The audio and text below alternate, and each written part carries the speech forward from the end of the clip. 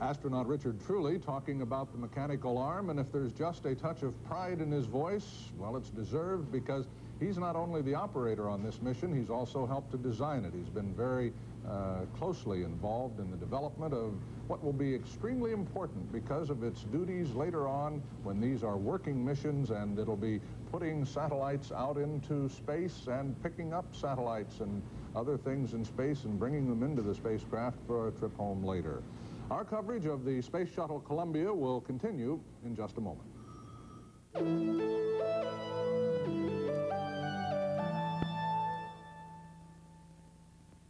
Get 'em moving. School plays today. Get 'em going. I know what you need. With a breakfast, they'll warm up too. Your family deserves a hot, wholesome breakfast, like the kind Swanson's cooking. Pancakes and sausage. Pull up a chair, America. Sit right down there, America. Can I hear your lines? Swanson's cooking just for you. Hickory Farms of Ohio would like to serve up some delicious holiday gift ideas. Let's start with our famous beef stick summer sausage. How about some good rich cheddar or some mild Gouda? You see, we've got holiday gifts filled with all sorts of mouth-watering delights, and you don't have to guess whether somebody's gonna like what you give them. Come to Hickory Farms. You can find out for sure. We'll give you a taste of old-time country goodness. Oh, un sac. Y a-t-il une adresse? Voyons. Des gants? Un passeport américain? Américain? Isotoner gloves have style that's hard to resist. Style that begins with flattering fit. Feel how one size shapes to your hand, as if made for you alone. Oh, you found my handbag.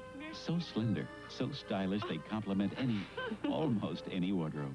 Isotoner gloves by Aris. What is it between Isotoner and a woman? Thursday the 12th, lost that loving feeling till Levitt breaks the ice and a lot more. Put you up for a Medal of Valor. You must be trying. Then Dad puts the moves on Alex's girl. She's two-timing you with your old man. And is breaking Louis' heart on Taxi. Then on 2020, witness the genius of Ray Charles and the launching of the most awesome war machine ever known to man. Are we ensuring world peace or threatening it? Tonight, starting at 9, 8 Central and Mountain on ABC. We are back now at the Kennedy Space Center. This is Frank Reynolds along with Gene Cernan, and Columbia, the space shuttle, has been off the pad now for 1 hour and 12 minutes and 20 seconds. We don't have to be quite so precise anymore because we got past that magic 31-second mark that stopped us last week. And I must say, Gene, it was a relief to go right by that and see everything just proceed right on as planned. All the last-minute glitches and worries, and even the transcontinental shipment of a part from a spacecraft that is still under construction. That's the Challenger, isn't it, out there at Palmdale? Well, we made another major step into the testing of this vehicle so that it can truly become operational, as we hope it will. The spacecraft is out of touch right now. They're over, well, the Southern Pacific, passing over, at the moment, some pretty exotic territory, I gather. They're over at American Samoa? Well, they passed the Samoan Islands, and that's a familiar place to me because that's where I recovered on 2 of my flights, and it's very difficult for them to see those islands. Of course, they're still in darkness over there, as a matter of fact. They'll be coming across the equator in about another, 7 minutes, I believe, and starting what we term as their second orbit around the Earth. And when they come over the United States for the first time, they'll come in actually across Mexico, won't they? Across the southern tip of Baja, California, central Mexico, probably just a little north of Houston if they're on a track that they had planned to be on, out over northern Alabama, Georgia, and across the Atlantic coast somewhere around North Carolina. I wonder if they'll be able to see this place. Oh, yes, they will. Oh, certainly. Oh, certainly. From 130 miles up, just a few hundred miles north, they'll be able, and they'll be looking for it, too, because that's...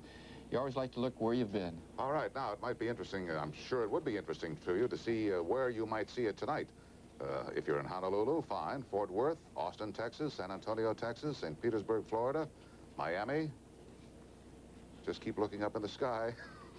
If you know the right time, the right place to look, with the size and the reflective capability of the space shuttle, I think it'd be very easy to see.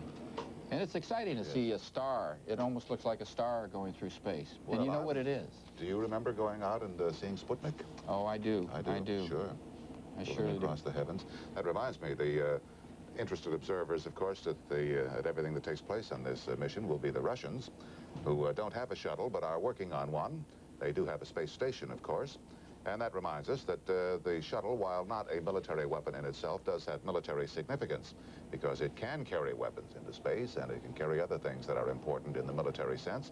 Our Pentagon correspondent, John McWethy, has prepared a report on just how the shuttle might be utilized by the military, which is, of course, very interested in it and has expended a considerable amount of money on it. Here's his story. Long before America's first space shuttle roared off the launch pad, the Soviet Union was secretly working on a few surprises of its own. It wasn't long after Columbia landed safely at Edwards Air Force Base that intelligence sources began detecting a bustle of activity at Russia's launch center in Turkestan. In June, the Soviets launched a Cosmos space vehicle different than anything the West had before seen. From verbal descriptions, artists have pieced together the picture of a spaceship with more than half a dozen docking ports and mysterious pods on the outside that could cover some type of weapon. Intelligence sources speculate that the Russians may be preparing to man this complex continuously, adding more and more modules to make it seem more like home, keeping a man in space at all times. This would allow the Soviets to conduct military experiments, to have continuous military surveillance of the Earth, and to man and fire weapons from orbit. This is America's Saturn V rocket, the biggest in the world. It carried the Skylab into space in 1973. There is evidence the Soviets are now building an even bigger booster, and no one is certain exactly why.